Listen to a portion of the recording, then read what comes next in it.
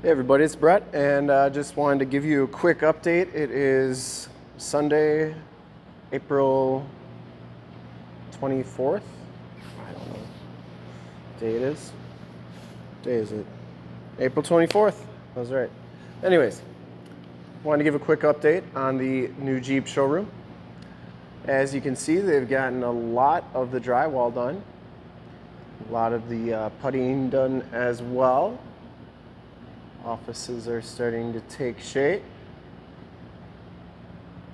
Really a big change since the last time did the walk around. Still love how bright it is in here.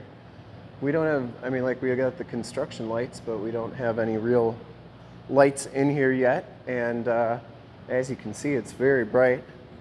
It's probably about 12:15 right now. And yeah, we have a lot of sunlight in here.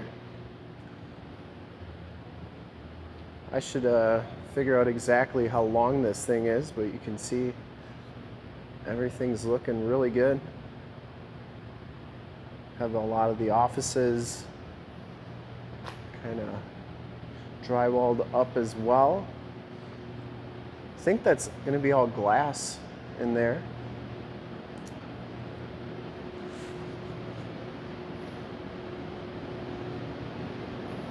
Pretty sweet.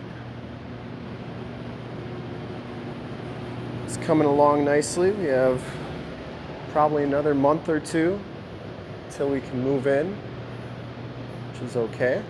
Once again, bathrooms, they're all drywalled up. I think this is an employee kitchen lunch area. I think this is going to be a customer lounge area, if you will. Anyways, it's coming along nicely. And with this showroom, we're hoping to get lots and lots of new Jeep inventory for more videos and more test drives, and it's pretty exciting. It'll be fun to watch these videos once we have the building completely done.